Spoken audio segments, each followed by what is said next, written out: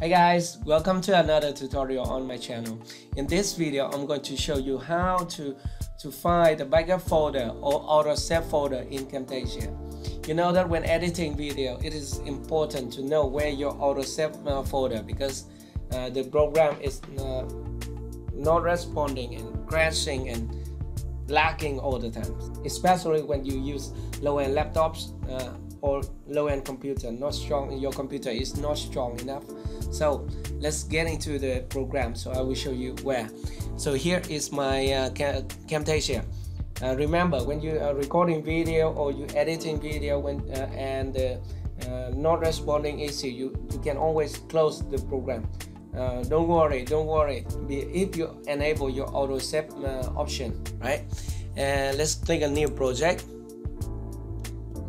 So this is the interface, it's main interface of Camtasia, and you see that I have no project here. But if you want to find the auto save, option, click here, go to the edit tab on the toolbar menu, and then go to the preferences. You see that there's many options here at the preferences you need to consider when creating a new project or getting started with Camtasia. Okay, but the auto save is in the program.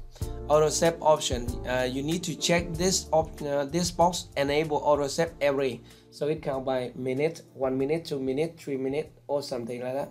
So only minute, you cannot set the time lower than 1 minute in Camtasia. Okay, and here's your auto save folder. You can always click here to open it.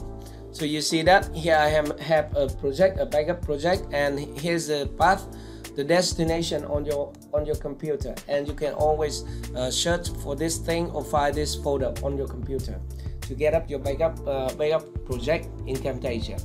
So that's easy, right? But I think this tip can help you, especially for those of you who are working on a big project, 5 or 3 days or something like that, and your project crashed and you cannot find the project. Is terrible. Okay, so if you have any question, let me know at the comment section below. As you know that Camtasia 2020 is my new screen recording software and video editing software.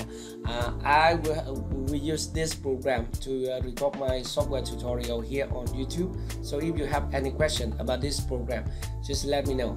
Okay, and I also have the discount coupon code for this program at the description below.